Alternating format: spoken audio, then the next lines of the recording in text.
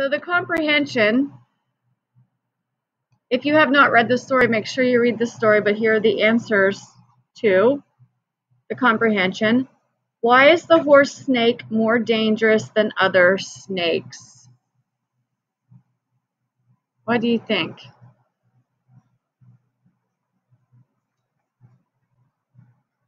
Well, if I can remember correctly, it's poisonous as well as squeezing people. Is that correct? Am I remembering correctly? I read this Monday or Friday. I believe it's poisonous.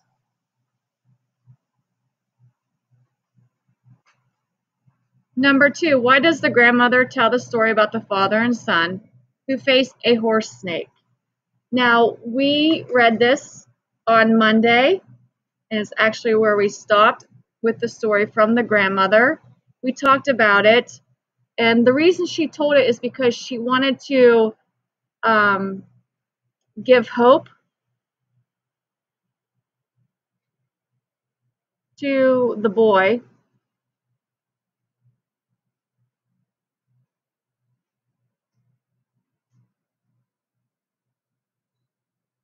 Because remember, he was scared and he did not know like how they were going to defeat this snake.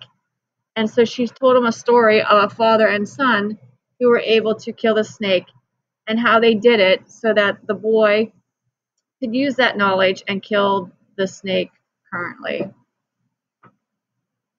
So you didn't have to do this because as you were doing your active reading, hopefully you did this.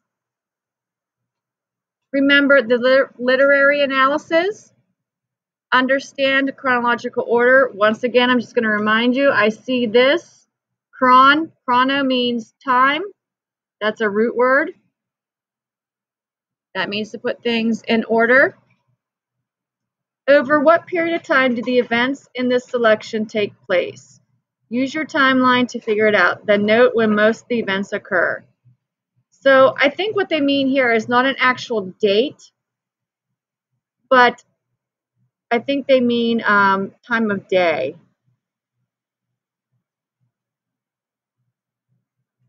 And do you remember, when did most of this story take place? During the day or during the night? During the night, that's right, because remember that one vocab word is nocturnal.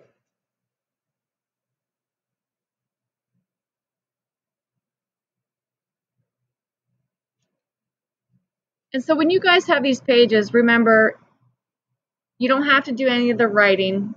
We're not going to do that this year. Anything that says to do any research projects, you don't have to do that. The making inferences, obviously, that is an active reading skill. So hopefully you were able to make some inferences there. I know that the one inference that we made is what was up here. The reason she told the story was to give the boy hope. Number 6, imagery. Now we talked about imagery last fall. When you see this word, what's the other word that comes to mind that you know? Image, right, which is a picture. And do we remember why authors use imagery? I'm trying to think of this must have been Edgar Allan Poe. I think maybe we did imagery because he, yeah, exactly. So they use imagery to help the reader visualize it a little bit better, kind of like what they said, bring the setting alive. Okay. Analyze narrative nonfiction. Hopefully you were doing that as you were reading. We talked about conflicts on Monday. If you forget the types of conflicts, look at the video from Monday. We talked about the 4 types of conflicts. Remember, extension and challenge. You never have to do the extension and challenge just because we have so much to do and I don't see you that often. On the back, here are the vocabulary words.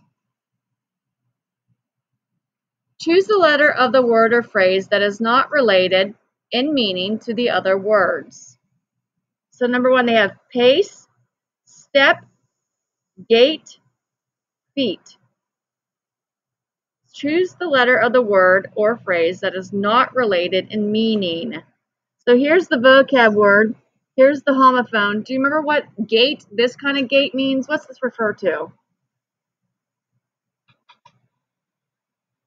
How somebody walks, right? So would we say, what's pace? Does that deal with somebody's walking? Yep. What about step? Yep. What about feet? Does feet deal with how somebody walks? Probably not.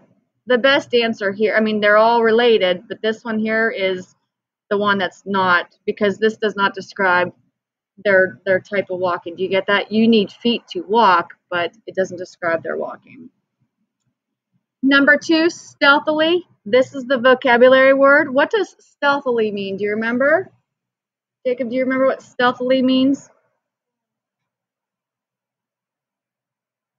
Remember I told you about the plane that the military has and what they use it for and why they created it?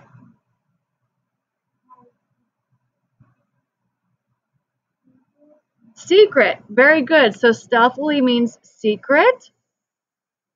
Okay, so this one obviously. Slyly. What does it mean to be sly?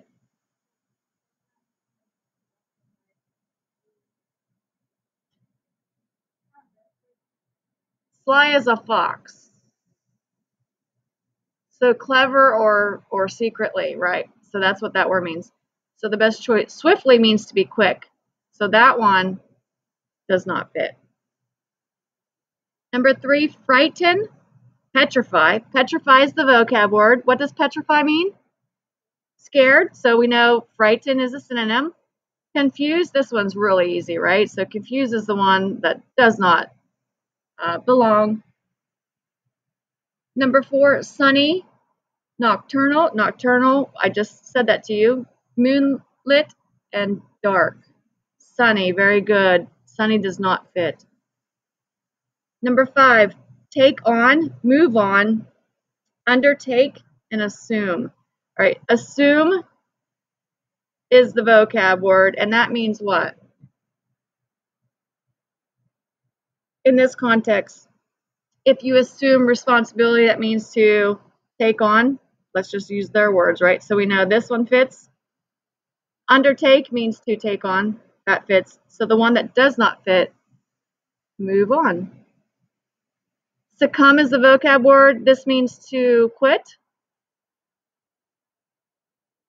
reject, refuse, or throw away. I think it's throw away. Yep, absolutely. Good job. That's the best choice. Remember, you do not need to do vocabulary in writing. Vocabulary strategy, word origins. I do want to read this because we are studying some root words and it's important that you know about word origins. Many words that we use every day have interesting histories. For example, the vocabulary word petrify can be traced back to a Latin word that means rock. If you saw something that petrified you, do you think it would make you freeze in place like a rock? Dictionaries often provide information about a word's origin and an etymology at the end of the dictionary entry. So the word etymology deals with word origins.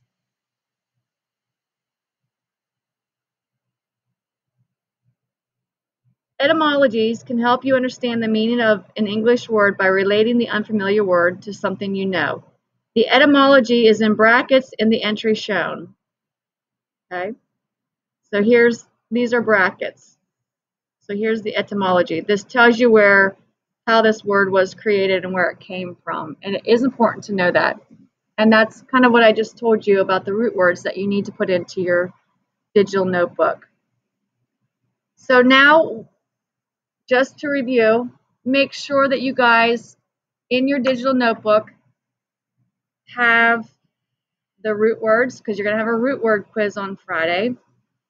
I'll pull it up to show you the root words.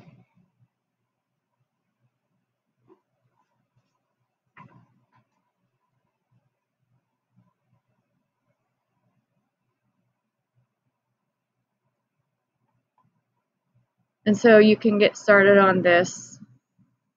If you don't have a digital notebook, send me an email and I will send you a video.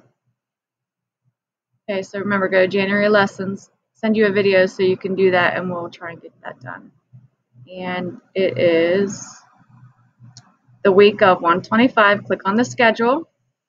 Let's just make sure everything is there.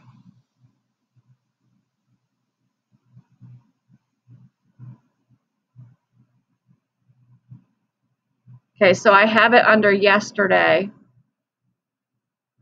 because this is what we did yesterday. And so today I'm giving you time to get your digital notebook updated. Remember, this is a video. It talks about homophones. You need to watch what a homophone is. Yes. Yep. Don't forget to do the exit ticket for Monday. There is no exit ticket for Tuesday because I want you to do the root words. So here are the root words. These are the vocab words for horse snake. And so when you, just to refresh everybody's memory,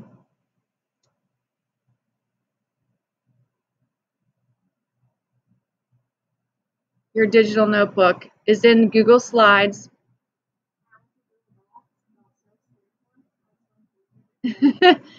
It's in Google Slides. Now this is 8th grade, but I'm just going to show you, whenever you do your vocab, always put the title of the story. This was The Raven. We read The Raven. And then here's the vocab word. Here's the definition. So I can see it real easy. After you make your pages, to create that, to type, you just add a text box. To add the pages after you create them, you go to this little arrow, scroll down, there's all of my pages for this. I'm going to add another vocab page. So here, this is for, let's just say the horse snake. There's a text box. I'm going to make a text box. And then I can start typing, but I want to make sure that's bigger. All right, so go ahead and work on that and get those checked. I won't have a notebook check this week, but probably next week I will, just so we're all hopefully have everything caught up.